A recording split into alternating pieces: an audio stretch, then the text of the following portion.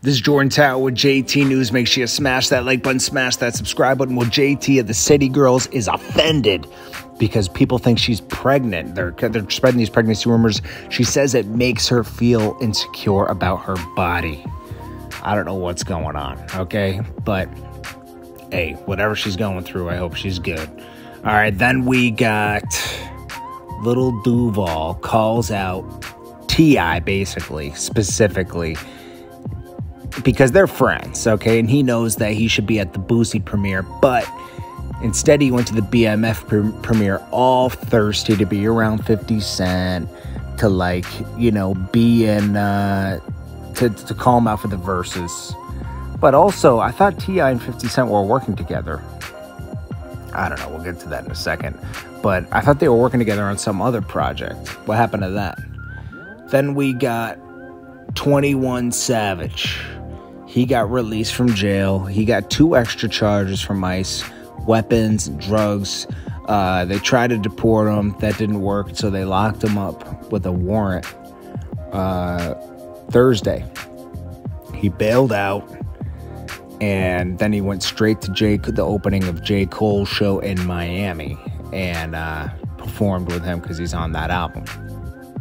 Now, next, we got Spot 'Em Got 'Em. It turns out the car he was in was a stolen vehicle from a YouTuber. I don't know if it's exactly his car, though, but apparently it is his car because he said it matches the VIN number. He was called about it. His car had been stolen 9 months ago. I guess they rewrapped it red, and Spot 'Em Got 'Em was driving in it. That's weird.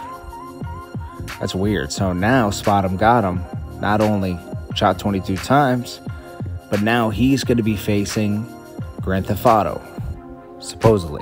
He was the one behind the wheel, so we'll see how this all works out, but it's looking like that. If the YouTuber, I don't know. I mean, this is weird.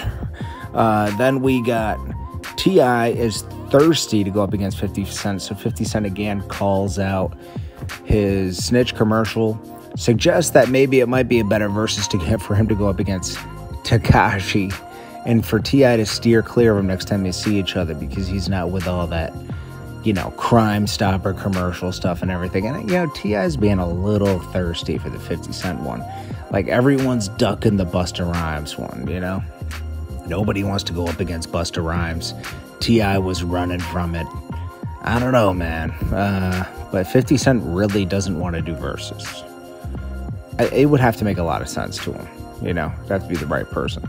Anyways, this is Jordan Tower with JT News, and I will check you guys in the next one. I appreciate you guys for watching. Peace.